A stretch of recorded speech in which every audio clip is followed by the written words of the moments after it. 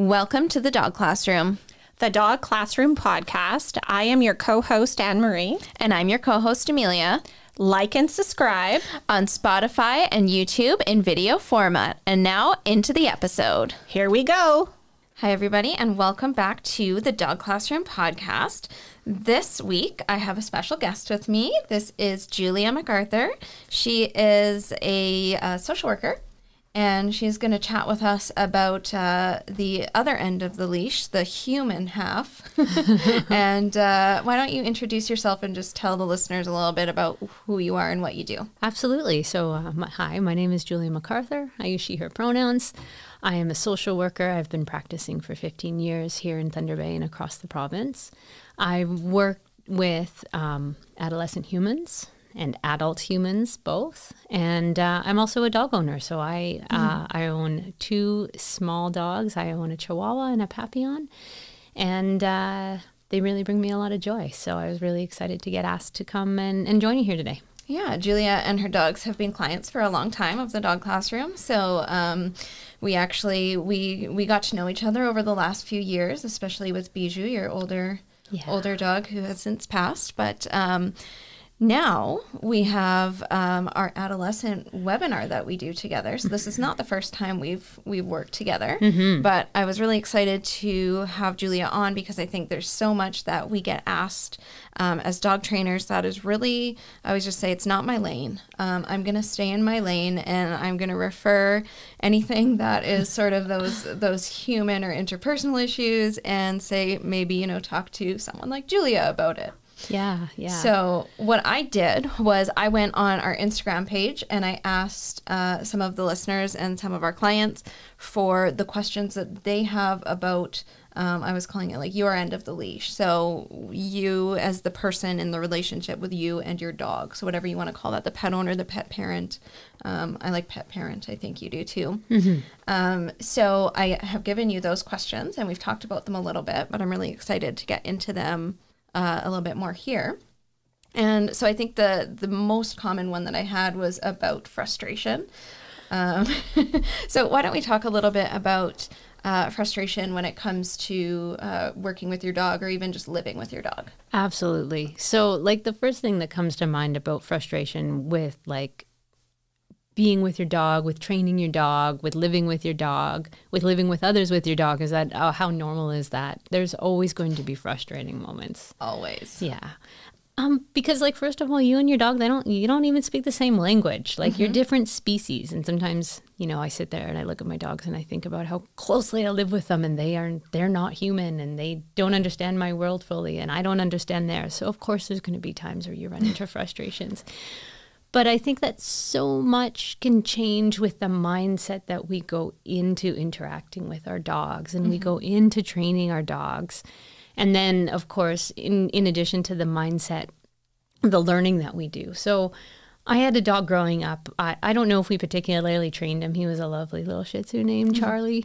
I was a kid, so I wasn't really concerned about his behaviors or anything like that. Right. But when Bijou came into my life, I pretty quickly realized that like we don't speak a common language. And so when we started coming to the dog classroom, the thing that we were able to start to do was like, I learned the skills. I remember having this moment in one of Anne-Marie's classes where I was like, she's teaching the humans in this room. She's not teaching the dogs.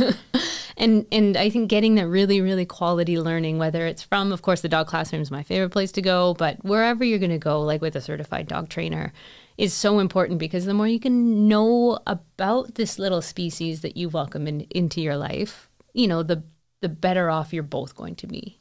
Yeah, and I think that's so true because even us, right? We do know, what we've learned and all that, but we still have our frustrating moments. Absolutely. I can think of just a few last week when we were recording stuff for the podcast, and I was a little frustrated with my dogs.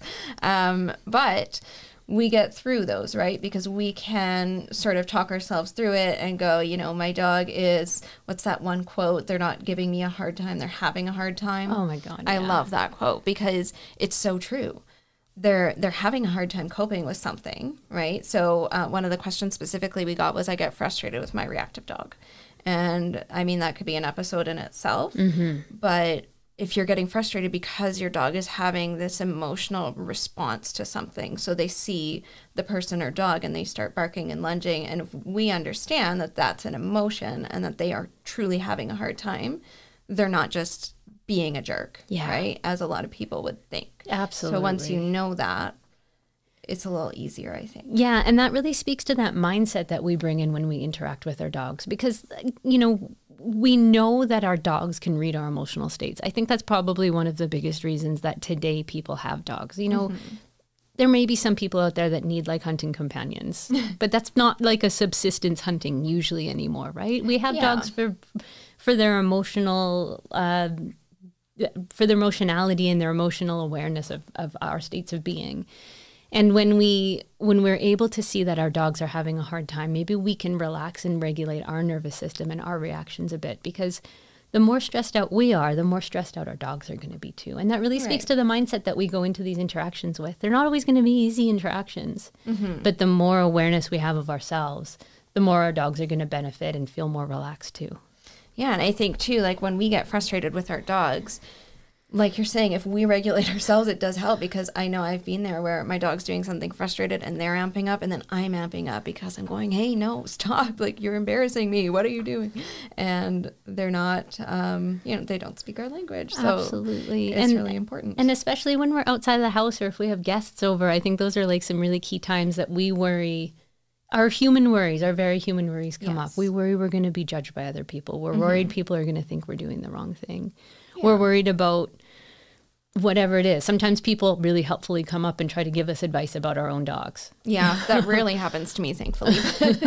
But I have seen it, and I've seen even in classes. I was joking with one of my groups last week. It was actually one of the small dog classes, and I heard one of the people in the corner going, "You're so embarrassing," to their dog, and everybody was just kind of laughing about it, and they're like, "Yeah, this one embarrassed me the other day," and everybody was kind of bonding over. We all feel that way. We do at times, absolutely, absolutely. And then I really think that part of that is that practice of acceptance, right? So yes, your dog is a dog. Your dog is like, we train so much into our dogs about like trying to get them to be adaptive into our human environment. Like I came home today and one of my dogs had been sick, and I'm able to laugh about it now, but they're always sick on a rug. Always. It's never on the linoleum right next to the rug, right? No, it's got to be the expensive rug. It has to be the rug. And at this point, like, I can just say, that's, you know, it probably feels like grass. They probably think that they're doing a good thing because it's inevitably on a rug. And I can accept that now, you know? Yeah. And I can accept that they're just being a dog. And so it just causes me less stress, you know? Mm-hmm. And I think that goes for a lot of issues that we find embarrassing. We did an episode in season 1 about embarrassing things that our dogs do. And I remember that one. You would be surprised. That was, we had so many people write in about the things that their dogs do that embarrassing that are just dog behavior, like sniffing butts and peeing on stuff and all of that. I'm not going to redo the episode, but all of that is just normal dog behavior. And you get a dog and you bring them into your home. And so it's important that we do accept, they are a dog. Yeah. Another important question that I think we got from a lot of people was how to advocate for their dog. Yeah. Which is actually becoming a bit of a trend that I love. I think I just ordered a shirt that says "Advocate for your dog" on it. And I think it's great that people are realizing that, but they just don't know how to do it. Mm-hmm. Mm-hmm. And so what are your thoughts? Well, I think that it's really tough to be assertive, especially in different ways. It can be very tough to be assertive with strangers. And it can be, in some ways, even tougher to be assertive with like family members, right? Right, yeah. So why don't we separate that? Because when I'm thinking about strangers, so I had a consult this week where the person was working with a dog who was a little bit fearful of strangers. And the dog is very cute. So the people want to come up and touch the dog. Mm-hmm. And I said, you know what, if you're not comfortable saying, no, we're training right now, just say he's contagious. And they thought that was pretty funny, but I'm like, I've done it, right? Say he bites. Mm-hmm. I don't care what you say, but you need to get people to back away from your dog. Yeah. I've had people tell me, I put a muzzle on my dog when I go out. They're not aggressive, but I don't want people to approach us. Mm. And so there's all these things that people are trying to do to advocate for their dogs without actually speaking up. Yeah. Which I thought was really interesting. So what are some things that you would say to a dog owner who's going, okay, how do I tell Sally down the street that she can't come over and pet my dog, or that my Yeah. dog doesn't want to be friends with her dog. Yeah, absolutely. So I think that like a being in a calm state of mind, that calm, respectful conversation, you know, describe the situation, express your feelings about it, assert that what you need, and then reinforce it. Like, my dog just really struggles with interacting with other dogs, especially off leash. I'd really appreciate it if when you walk by our house, if you just make sure your dog's leashed up, because he keeps coming into our yard. I'd like you to not allow your dog in my yard. And if you do this, my dog is going to get much more used to your dog. And, you know, they can say hi to each other from behind the fence. Right. And Yeah. it's just a really calm and easy way to express that need and to be really assertive about your dog. But when you're out and about and it's a stranger, it's not Sally from down the street. Yeah. I mean, I have two dogs. So one who's like, we call our Chihuahua the family ambassador. She's going to go up and get pet by anybody. She loves it. And then we have our Papillon, who is a COVID puppy. We did an episode on COVID dogs. We did, yes. And she was socialized in a different way. She has a different demeanor. And she doesn't like to be pet by humans out in the wild. And so I always just say, like, I have the benefit of being like, well, like, especially when kids ask, you can pet her, but she's really shy. Yeah. And most people seem to understand that. Yeah, And I if I think was that's out, helpful. Yeah, if I was out just with Birdie, my Papillon, I would say that too. I would say, like, she's really shy. You know, you can look at her, but she doesn't really like to be pet. Yeah, and I think it's great to teach children. Like, we just did our last episode, or an episode a while ago that was about kids and dogs. And so having your kids know that it's okay if somebody says no, you can listen to them. Yeah. Don't try to dive around them and get to the dog. But also for adults to understand it is nothing against you, right?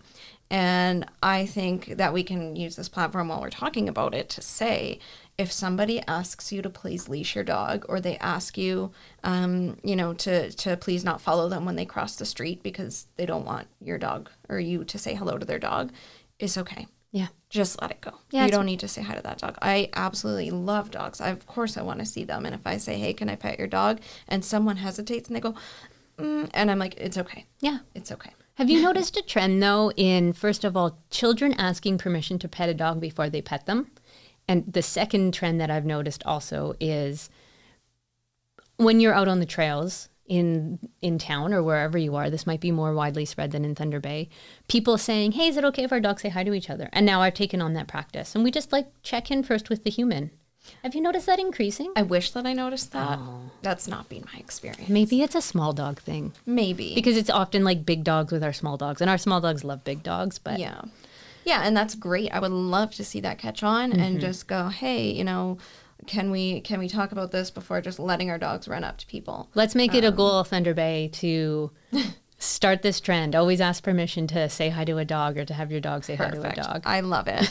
The other piece of this question that is maybe a little trickier, and I've joked about this before with Henry, we say we need to hire you to come on consults with us because we'll get, just for example, you know, partner A wants to do things one way and they've hired us and they want us to come in and show them how to do everything. And partner B says, no, don't want to do that. The dog will get over it. It's fine. Or they have a difference of opinion on methods, or there's some kind of disagreement with somebody in the household. Yeah. So how would you suggest that they approach that, just in general? Yeah. Well, I mean, this is a big question, probably a question bigger than a podcast. Yes. Depending on the nature of it. I mean, what I would start with is a thoughtful, calm, not in the moment conversation. You know, if you were to catch your partner disciplining your dog in a way that you're not okay with, that's not the time to have this conversation. Right. You know, when everybody's like cooled off and everybody's like feeling calm,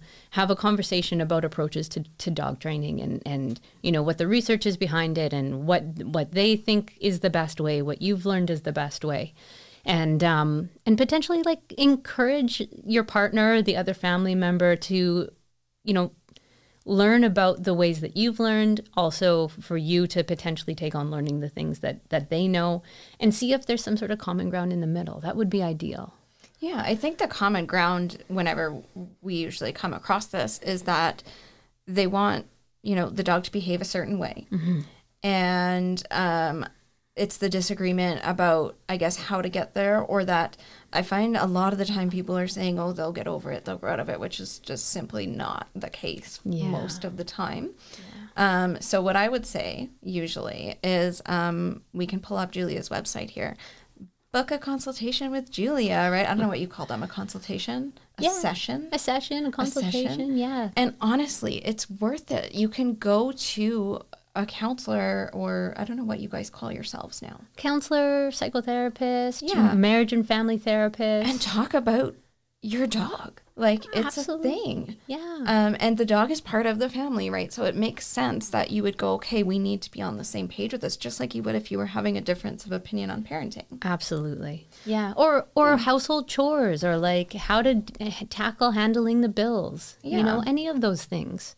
Yeah, because I find a lot of people want, like, they'll say, can you come in and, like, tell him this is the way it's going to be done? And I'm like, I can't do that. Like, this is your family dynamic. Like, I can come in and I can show you things, and you can implement them or not. And beyond that, I say that's not my lane. Absolutely, yeah. And I think that sometimes disagreements like that, it can be pretty simply rectified by clarifying and bettering communication in a relationship. Whether that's communication with like your teenager, communication with your partner, communication with your parent if you live with your parents. All of that stuff a counselor can help with. Me or anyone else. Most other people. But you have the experience with the dogs. Yeah, I do have the experience with the dogs. That's true. Okay, so leaving that there, still on the topic of relationships with our dogs. Yeah. So the questions that we got about that, there were a few of them, but mainly, figuring out, like, what is that relationship? Because I think a lot of people struggle. Like, is it parent-child relationship? Like, what do you compare it to? Well, I've done some research because of the adolescent dog workshop that we do together into the nature of the relationship with a dog and a dog owner or a dog parent. And it is really similar to a parent-child relationship. There are similarities there. We're going to talk more about this in the Adolescent Dog podcast we're going to record.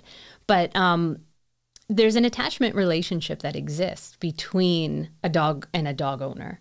And don't miss that episode. Yeah. And we're going to get into like some more of the details of that. But just to say that there's a reciprocity in that relationship. And what I mean by that is that, your dog gives you so much and you give your dog so much. Mm-hmm. I think sometimes about that they wait all day for us to come home. Yeah.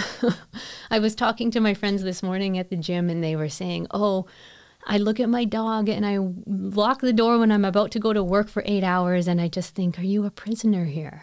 Right? Oh, I know. That's an entirely different topic, I think, on pet ownership in general. Yeah, I think it's important, like you said, that like they're waiting for us, right? We are their entire life. We control their entire life, so there has to be the reciprocity. Yeah, it can't just be, you are my dog, like a prisoner, right? And you stay here and you do this and whatever. It's got to be that back and forth. Otherwise, why did you get a dog? Absolutely. Absolutely. And they do give us so much, like I talk about people's pets in my therapy sessions with them because I have an understanding and a lived experience about how important they can be for people's well-being. Right. Yeah.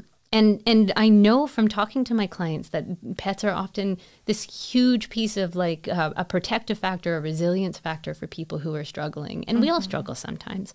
And I know I just reflect on myself and my behaviors. And when I come home from work and I'm tired and I'm eating dinner and I like pull out my phone and I know my dogs notice that I'm not giving them attention. Yeah. And sometimes they get mad if my phone is out. And I like, my partner reminds me now, they just want you to play with them for 10 minutes. They do. And one time I read this, I don't know where I read it, but it said if you can't give your dog 10 minutes of undivided attention, right? Take a look at why that is. Like, why is it so hard for us to give them just 10 minutes a day of just cuddle time? Like, it doesn't have to be on a walk. It can just be petting. It can be playing with a toy, any of those things. And just sort of making them part of more of our daily life. And I know Anne-Marie and I have talked about this on other podcasts of like bringing them places and bringing them for car rides and doing all these things with them. but just to include them a little bit, Yeah. right? And Absolutely. give them back because they give us so much. And, you know, sometimes it feels really overwhelming.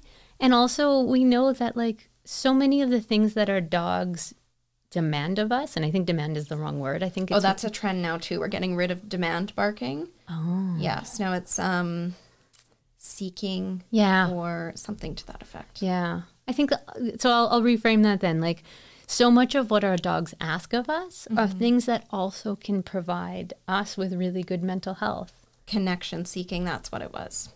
Instead of attention seeking. Yeah. And, you know, that's what they provide us with. They provide us with connection. Yeah. They provide us with the ability, if we are physically able, to go and get like some fresh air.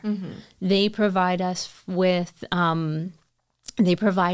like, if we're really truly throwing ourselves into that moment of connecting with our dogs, they're providing us with like a mindful moment, Right. you know, and like, that's what I think about when I interact with my dogs now, that like this can be a mindful practice for me. I want to touch on briefly this reciprocity just real quickly, because I know that I too have seen a counselor and talked about my dogs from some struggles that we've had previously. And it almost can go the other way too, where I was changing my life so much for my dogs that, you know, she had to remind me, why did you get these dogs, right? Was it so that you could sit in your house and not go out because, you know, they need you to be there 24/7, right? So that was almost motivation to work on certain issues, like with separation anxiety. And I know Anne-Marie and I have had clients where we've gone on a consult and the person has said, oh, I'm really social and I love having game nights and whatever, but I don't do that anymore because my dog doesn't like people coming over. And so to me, that's a welfare issue for you. Yeah. You know, we have to respect our dog, but we don't have to put our lives on hold in order to cater to everything, right? We can do training to help them get past that. Yeah. Or we can put management in place so that, you know, we can still do the things we enjoy. Like, it's not the end of the world if your dog goes into the kennel for a couple hours while you have game night with your friends. Yep. So I really like the reciprocity idea and just seeing that from both sides and going, you have a lot to give your dog and your dog has a lot to give you. Yeah. And really finding a way to have that balance. So going back to now your mindfulness, because we love this. When we do our workshops with Julia, she has us do a mindfulness moment at the beginning, which I will admit I was not a huge fan of. I think we had this conversation. I'm like, I'm not a mindfulness person. Like, it's a little hippy dippy. Don't love it. But this graphic that you had showed us, mindful or mindful, and I love that. So why don't you talk a little bit about that? Sure. This is a graphic it's been kicking around, you know, therapy circles for so many years now. Like, I've been using it for definitely over a decade. And when I thought of this podcast, I was like, this is it. And I was talking a moment ago too about the idea of that connection, that moment where we're undistracted and just connecting with our dog, being a mindful moment. And, you know, that's all about tuning into ourselves, tuning into where we're at, and like calming our nervous system. And then being able to like feel grounded and aware of ourselves and our dog and our connection. And it does sound hippy dippy, but it doesn't have to be magic. It's really just like, go for a walk. Are you thinking about like what your to-do list is? If you have to go to the grocery store, are you thinking about going for a walk with your dog? Yeah, and I think that's the part that I enjoyed, is that I was like, okay, it's not quite so hippy dippy if you do it that way. Obviously, you could get into different things, like you mentioned, like grounding and all that stuff, and you can really make a mindfulness activity, you know, and set that as part of your routine before you go out with your dog. I think particularly for those of us with reactive dogs, it can be a struggle to go out for a walk and be mindful because you're just constantly worried and, you know, you have to be so on guard and so alert. Yeah.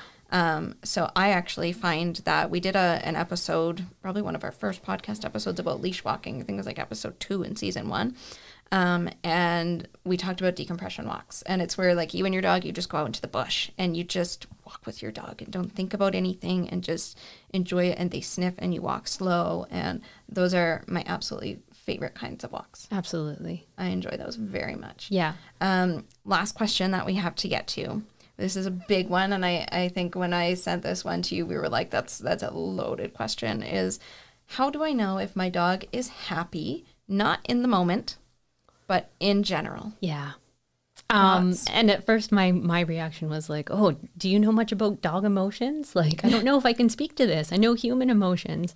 But I started thinking about it, and like, it's a kind of philosophical question. It is. But it's actually one that I ask my partner all the time. I'm always like, do you think they're happy? And so what I started thinking about was like, there's risks and benefits to anthropomorphizing our dog and seeing them as human. Maybe define that for the listeners. Anthropomorphizing is when you put human qualities on an animal. Right. So our dogs feel emotions. But they limited, right? They also feel emotions in a different way than humans, yes. right? Yes. Yeah, and different things, doggy things, are going to make dogs happy. Mm-hmm. So, our attachment relationships that we have with our dogs are going to be something that like bring them joy, coming home at the end of the day, right? Yeah. And then I was thinking more about like my training and like how do you reach kind of like contentment as a human. And fulfillment and feeling like a full person as a human. And I thought, of course, of Maslow's hierarchy of needs. Right, which I think we also have a picture of somewhere. But Maslow's hierarchy of needs is basically saying, oh, there it is, perfect. You need your basic needs met before your psychological needs can be met. And then after the psychological needs can be met, you can get into self-fulfillment needs. So food, water, warmth, rest, safety and security, and then you can go into finding belongingness and love, self-esteem, esteem needs, feelings of accomplishment, and then eventually self-actualization. So I was like, could I invent a Maslow's hierarchy of dog needs? And then I Googled it and it exists, of course. So can you pull up the dog one, please? Because I just think it was great. So similarly, dogs need their biological needs met. They need fresh water, they need sleep, they need nutrition, they need shelter and safety and grooming. And then their emotional needs need to be met. They need that security. They need that relationship and trust between like one or a couple of trustworthy caregivers, and consistency in that relationship. And then they have social needs. So they need bonding with people and dogs, and they need play. And then they include forced-free training needs here, which, of course, I totally agree with. So management and learning and behavior modification, as well as environmental modification to be able to make sure that they're getting trained in a good way. And then eventually they need like cognitive needs, their cognitive needs met. So like they need problem solving, novelty, they need choice, they need all of those enrichment activities that are so important to a dog feeling satisfied. And I'm an expert more in humans and dogs, but I have been a dog owner for a while now. And I would say like if your dog is getting all these needs met, you're going to have a happy dog on your hands. I think so. And I think too, to sort of wrap this up, but not cut off this conversation, is to say Julia will be coming back for another podcast where we're going to talk about adolescent dogs, and we are going to get more into the attachment and the emotions behind some of the things that our dogs do. So definitely don't miss out on that episode. For now, I think we can say thank you so much for answering all these questions. I think you did a fantastic job answering everybody's the wide variety of questions that they threw at you. It's been wonderful having you on. It was great to talk about this stuff. And we look forward to having you back. For all our listeners, thank you so much for tuning in. Don't miss Julia's next episode with us. Make sure you follow us on Facebook, Instagram, TikTok, Spotify, Apple Podcasts, and YouTube, so you can watch the episodes too. Thank you. We'll see you next time. Thank you.